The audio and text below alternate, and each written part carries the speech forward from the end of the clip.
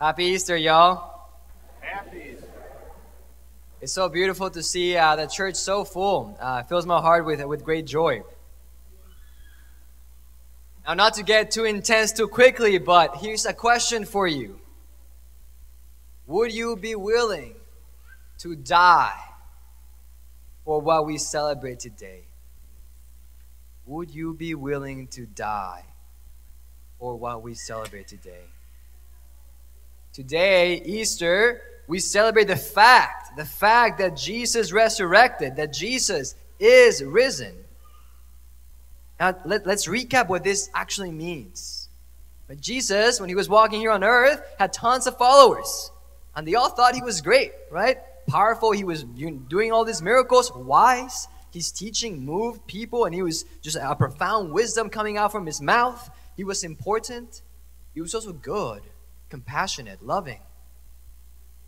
But at some point, he started saying some kind of intense and odd things. He started saying that he himself was God. That he himself was God. And the religious authorities couldn't really wrap their heads around this, right? They didn't believe this. It seemed just too bold. And in some sense, I give some due to the religious authorities, it kind of makes sense. If a random person came up to me and they were like, "Hey, Father, just FYI, I am the creator of the universe," I'd be like, "Okay, yeah, let me get you in touch with someone," right? Now, in defense of Jesus, though, he wasn't just saying this, right? He was also showing with his actions the fact of what he was saying was true. He was showing the power that he had, a power and a wisdom beyond imagining. Still, though, the religious authorities didn't believe in him while others did. And so they were worried. They were worried that he was misleading the people. And so they decided that it would be best that he die. It would be best to kill him. And so that's what they did. They chose to crucify him. The disciples, those who had believed in him, were confused, right? They had thoughts, right? They were following this man, and they actually had come to believe in his bold claims that he was indeed God, and now he was dead. So they felt that they had messed up, right? We've been fooled. We messed up. We put our trust in this man, and we were wrong in putting our trust in him. But then, the most unimaginable thing began to happen. This man, whom they saw bleed to death on the cross, whom they saw be pierced, and they saw water and blood flow from his side, this man whom they saw be scourged and crowned with a crown of thorns, he appears to them. And they're so in awe, in shock, that they kind of think it's a ghost. Like, are we going crazy now? But yet he continues to be with them and appear to them and talk to them. And they're able to touch him and feel him and hear him and eat with him and see him eat food with them. And so they realize that he is indeed God, that they didn't mess up in putting their trust in him. He just proved to them with the most powerful kind of way that indeed he is God, because he is alive. And so the disciples go kind of nuts after this. They're like, "Oh my gosh, this guy whom we saw all these miracles, and then we saw him die and we thought we were wrong, and now he's alive walking with us. It is God. We have met God himself." So they go crazy telling people about it. This guy whom we live with for 3 years, he is God himself. We have met God. And they start just proclaiming this, right?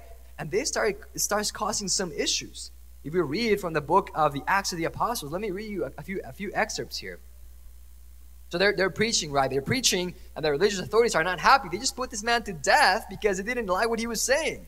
So they gather the apostles who are preaching, and they call them and charge them not to speak or teach at all in the name of Jesus.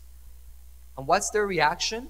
It says here, "But Peter and John answered them, 'Whether it is right in the sight of God to listen to you rather than to God, you must judge.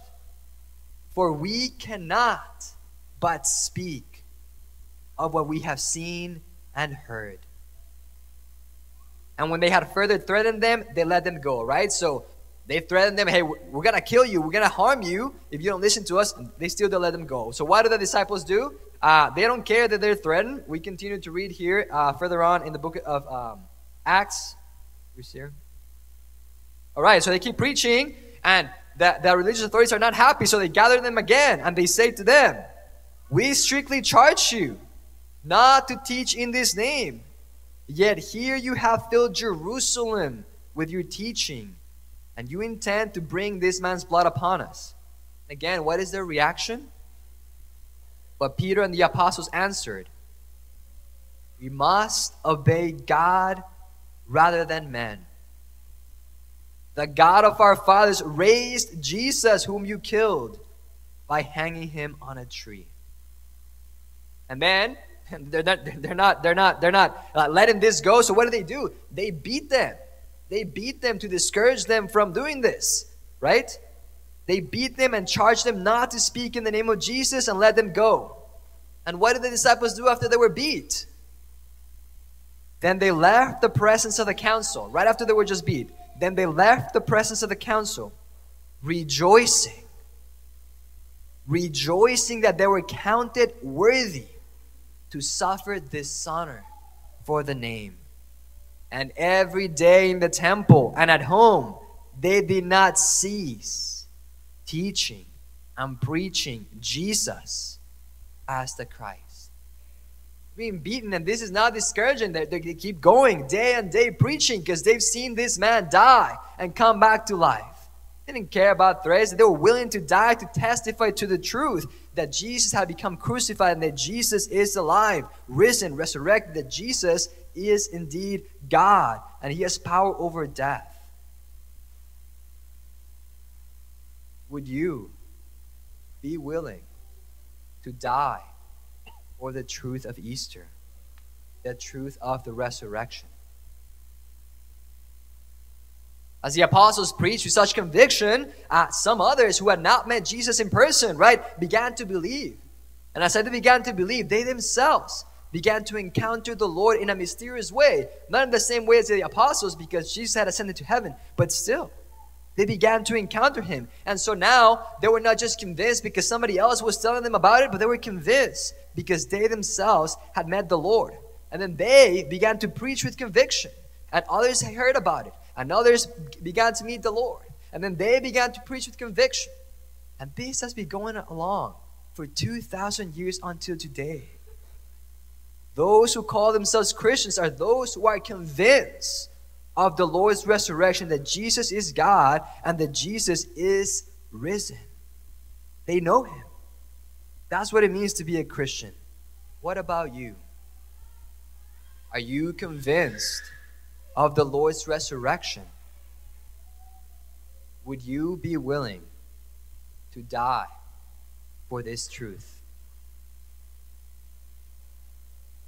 It's very easy to make our faith into something not as grandiose. Oh, I go to church and it's just a nice, loving thing, almost as if church was a club. Like a club among many other clubs, which a lot of nice people in church is good, a good club. The church is not a club. It's something way deeper. It has to do with eternity, with eternal life, with the fact that God indeed became man and revealed himself and told us who he is and showed his love for us and invites us to respond to him in love and give our lives back to him. Are you convinced of eternal life? Or is your life with Jesus just some nice ideas to, be good? There's eternity at stake here. Does the way you live your life show that you are convinced of this belief? Or is it just kind of more like a fairy tale in the way in which you live? I can tell you, not just from reading the Bible, that Jesus is risen, but I can tell you because I have experienced the Lord. I have met him, and now I know him, and I love him. And he is the best thing that has ever happened to me. I pray that this Easter you become convinced that Jesus is risen and that he becomes the best thing that ever happens in your life.